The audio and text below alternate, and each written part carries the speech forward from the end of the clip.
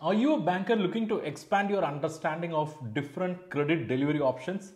Then this video is for you. You are going to learn about syndication of credit.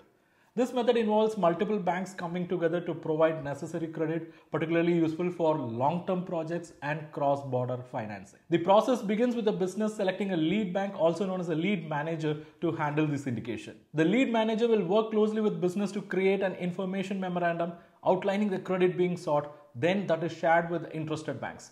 Participating banks will thoroughly assess the proposal and a syndication meeting will be held to finalize the important details like coordination, communication and control within the syndicate. Once all the parties have agreed to the terms, the loan agreement is signed and business can request disbursements from the lead manager.